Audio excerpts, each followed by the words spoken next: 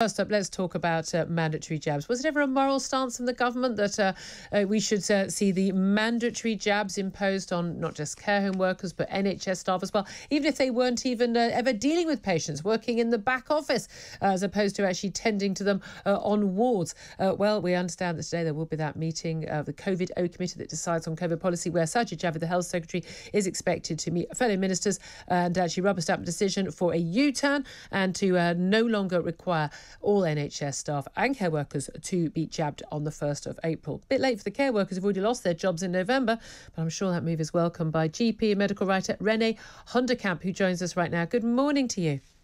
Good morning, Julia. I hope you're well. I'm very well indeed. We're very cheered up by a policy that is finally looking like it's got common sense wrapped all over it. But has the government been... Has the government gone to this policy because they've realised how wrong morally, scientifically, medically, practically their policy was? Or do you think they've been dragged kicking and screaming to this U-turn? So I feel, Julia, that firstly, I haven't seen it officially from the government yet, so I won't absolutely count my chickens until I see it. I have always said, I think when we've spoken before, that I never believed that they would actually bring this in, because they have always known that it would decimate the NHS. They wouldn't be able to cope with the staff shortages. And that's why they delayed it. They announced it in November and said it would come into force on April Fool's Day.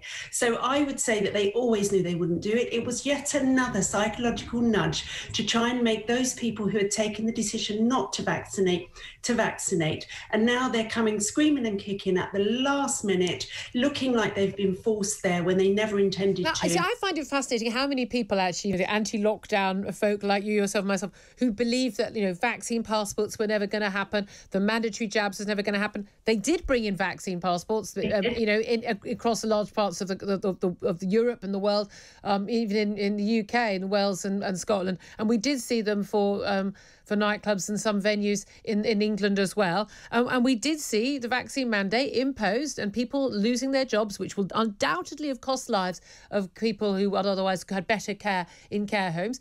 So I don't understand why anyone thinks this wasn't true. But what they were hoping was that everyone would be bullied, threatened into getting the jab, and then they wouldn't have to sack people. But they were willing to sack people. We know that because they did in November.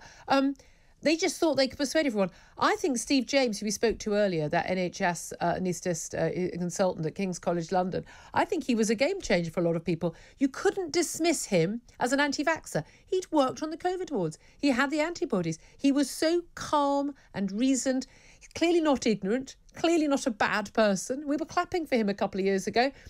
For him, when he confronted Sajid Javid, I think that was the first time it was a wake-up call to an awful lot of people, maybe a lot of MPs as well, that this wasn't an anti-vax thing. This was about mandatory, forced vaccination and threats, and that was a different issue entirely.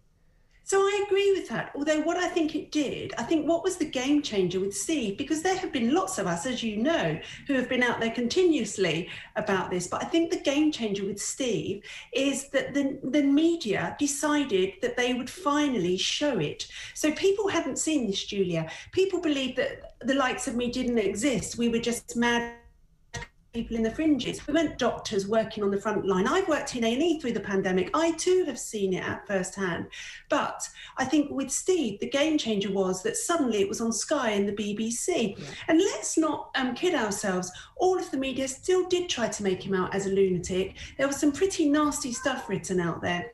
But that's history. Yeah. I think the important thing now is that we go forward. We convince the government today that not only do they need to make the announcement to scrap this, but they actually need to take away all of the laws underpinning it so that they can't then come back in 6 months' time and just quietly introduce it. And that's the worry, isn't it? We spoke to James Melville, also an anti-lockdown campaign, talking about they need to repeal the Coronavirus Act. And of course, 29th of March, that's when that comes up for renewal. I don't think that would get through at all anyway, outside of an emergency situation. But also, the Public Health Act, actually an awful lot of the restrictions we've had on our lives happened as a result of the long-standing, Public Health Act, 1984, ironically, rather than under the new coronavirus legislation. I think most of us were really quite shocked to discover how many of what we thought were our fundamental freedoms can be ripped away from us on a whim, almost, based on some random, stupid, clearly wrong modelling from the likes of Neil Ferguson at Imperial College, without even Parliament having a say.